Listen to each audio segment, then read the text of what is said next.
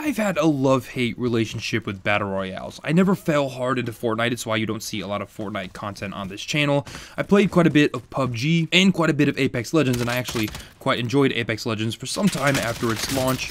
But I never really loved Blackout. I liked it, I even said so in my review last year, but it wasn't something that hooked me and kept me playing for hundreds of hours. It wasn't that it had massive problems or that it was a bad game, it was just that it was a Battle Royale that didn't really sink its teeth into me in any meaningful way.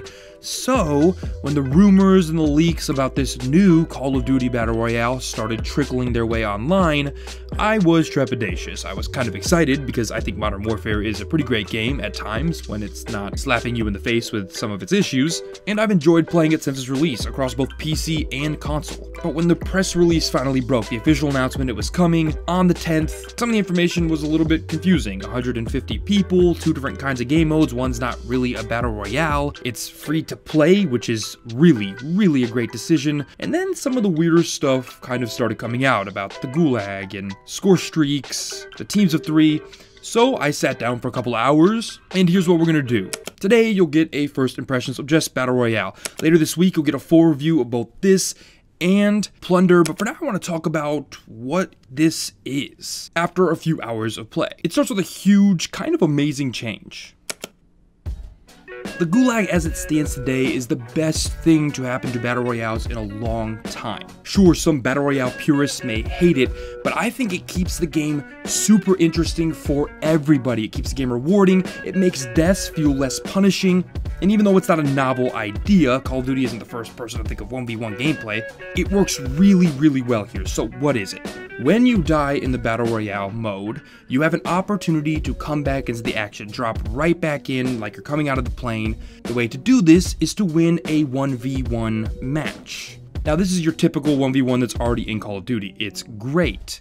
Should you take the victory in a single round, you spawn back in. Should you not, you have to wait for someone to revive you at a store container. This takes a lot of the heat off of initial deaths. Yes, you can only go to Gulag once. You can't do it twice, but it keeps you playing for longer, it keeps you engaged after you die, and a lot of the times it keeps you in the match for substantially longer, which is important for a Battle Royale with a relatively low TTK, excluding armor. What's really awesome about this is that once you enter the Gulag, you may not be the first match, you may be in kind of a queue, and you can literally, like a gladiator arena, sit over top and watch other people's 1v1s as they try to get back into the main Battle Royale game.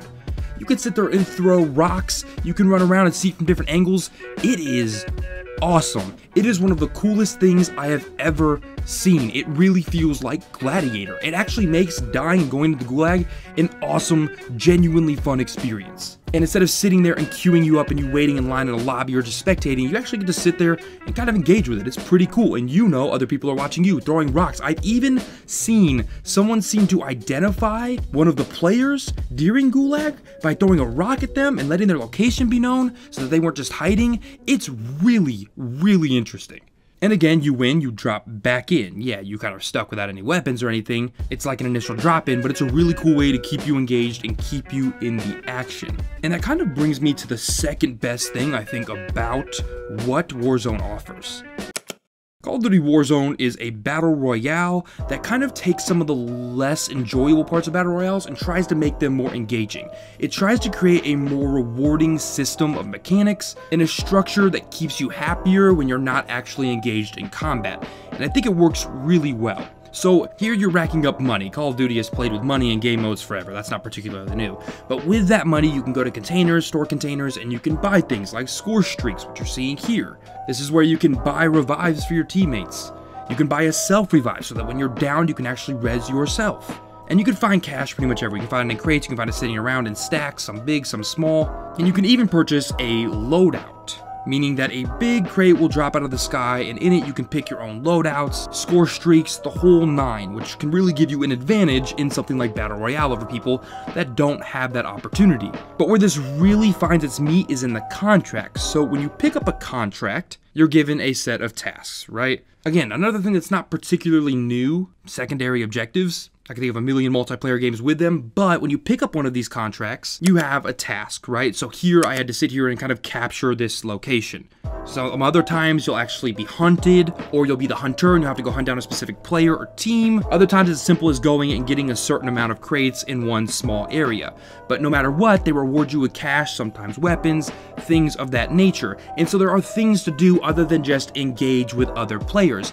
And these contracts keep the moment-to-moment action where you're not engaged in combat really interesting. And more importantly, they create this sub-gameplay that you'll find more in Plunder, but again, we'll get to that in a separate video, that makes the entirety of the Battle Royale mode a lot more engaging. You feel like you're being rewarded more often. You're not just getting rewards for killing somebody. You're not just getting rewards for wiping out a team. You're also getting rewards for doing secondary things, hunting a specific player or capturing a point or opening a specific amount of crates in a specific space.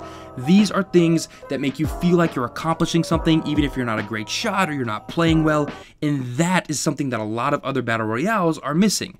When you're not engaged in combat, a lot of times it can be boring. It can feel like you're just searching for somebody or waiting for somebody to come to you. And Fortnite kind of does a good job of avoiding this with a building, but even that is more for defense and combat reasons. Yeah, you can use it for traversal, but most people don't. Now, we're going to get to some very serious problems with contracts in a minute, but first I want to continue to go over what's kind of great about this before we get to the problems. And there are some real problems. One thing Call of Duty does take from elsewhere is kind of the Apex Legends model, at least right now, of how you play the game. So you're dropping in teams of 3, regardless of how you queue. It feels less necessary here. Apex Legends kind of feels much more squad-based, and yes, in Call of Duty, it's really important in Warzone to play with your teammates, but because of TTK and because everybody is familiar with this multiplayer suite and these mechanics, it's also really easy to carry or even go solo. I played a good portion of this match totally separated from my team almost entirely and came in 6th for a point of reference. But with vehicles on the map and the multiplayer mechanics basically carrying right over from the traditional multiplayer, if you're playing as a squad, it really does feel rewarding here. And I can't quite put my finger on it, but it feels even more rewarding than Blackout, even if I can't identify quite why. You still have the vehicles, the helicopters, the ATVs, the trucks, and those are great for traversal. In fact, there was a time where I was gonna die to the gas. I got stuck outside the circle. A teammate whipped around in a car and kind of saved me, which was kind of a really cool hero moment for him. But by retaining that multiplayer feel, by creating that squad, and building this giant map, it really does feel like an extension of something that's already pretty great, which isn't really what Fortnite or Apex Legends or even PUBG is. All of those games kind of foundationally are built on Battle Royale. Call of Duty isn't, right? So you have to take the mechanics that already exist and transplant them into Battle Royale. And this, unlike something like Battlefield 5's Firestorm, feels right. These mechanics feel like they sit well in this context, in this team of 3 with the vehicles and the giant map. And that really comes down to how the game plays. And it's the last good thing I want to talk about before we get to the bad. Call of Duty Warzone is a battle royale that plays mechanically spectacularly well. The FPS shooting that has been refined for over a decade is just as clean and precise and fun to play as it's ever been. Weapons feel wonderful. I think there are some problems with the weapon drops a little bit. There are far too many LMGs on this playfield, and all the weapons aren't super well balanced, but other than that, you're getting great Call of Duty gameplay in a battle royale setting, which arguably you already got with Blackout. Nothing's really changed here in that regard. However, there are some tiny tweaks that I think make this game a bit better than other places. Parachute control here and jumping out is actually really nice and feels a lot more realistic, which I don't know if that matters to a lot of people, but it's also giving you a bit more control, it feels like at times. You can actually stop your parachute at any time like any other game, but you can fall right on your face to your death. You can stop this thing basically wherever you want, redeploy wherever you want, and it's quick and precise, but it also feels weighty. It feels like there's some physics to this. You're not just kind of soaring through the air, almost like a falcon. And that kind of makes landing more of a precision game, which I think is really nice instead of this thing you turn off your brain and do. But I think I'd be remiss, no matter how great Warzone has been so far, and I'll talk more about Plunder and everything else in the review later this week, but you can't not talk about some of this game's problems, because they are pretty bad right now, even if the overall experience for me personally has been excellent. So let's talk about those.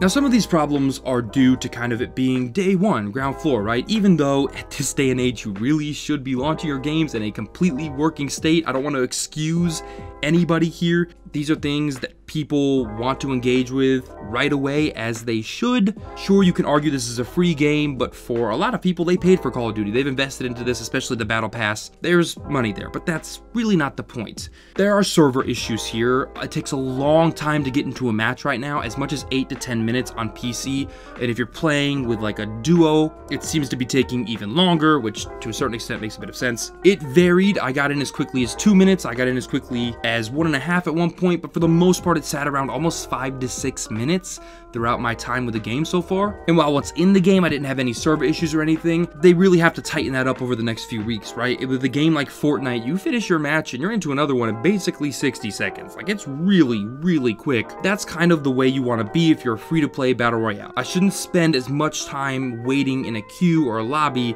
as I do actually playing the game. That is a problem, but that's a problem that's very solvable. There are other issues that are just downright weird, right? Contracts right now are totally bugged out on PS4. I mean, totally bugged out to the point where engaging with them in the tutorial, that is mandatory, by the way. The Battle Royale tutorial requires you to pick up a contract. If you do that on console, it bugs out. It bugs out entirely. The game slows to about 3 to 5 FPS. You can't see anything. There are no cues on screen. The HUD goes away. It's awful. And the problem is that doesn't change once you get into Battle Royale. That contract problem still exists. I'm not the only person that's seen it. I played the game both on PC, you're seeing PC footage here, and PS4. I played it with my friend who was on PS4. And any time, it doesn't even have to be you that touches the contract. If I pick up a contract and my squad mate is on PS4, bugged out until the contract is completed. Once the contract is completed, the problem fixes itself. But for as long as the contract is active, the game is totally broken. It costs us many games. It might stop you from even getting through the tutorial, as some people are reporting on Twitter. It's a total mess. There are some other things that are problematic too. A lot of bugs and glitches here and there. While I didn't have any server problems, my player did freeze. Like, the whole match just froze like twice and I crashed out, which doesn't normally happen when I play Call of Duty, so I'm assuming it's the update. I've also had some hit registration issues. They seem to only be popping up in the gulag, but I can shoot somebody right in the chest and get absolutely no hit marker at all, no damage done, which is a little strange at times. It doesn't happen a lot, but it has happened a couple times. And the final thing I want to talk about in terms of problems is something that is going to be opinionated. It's very subjective, but wow, shields are something else in this game.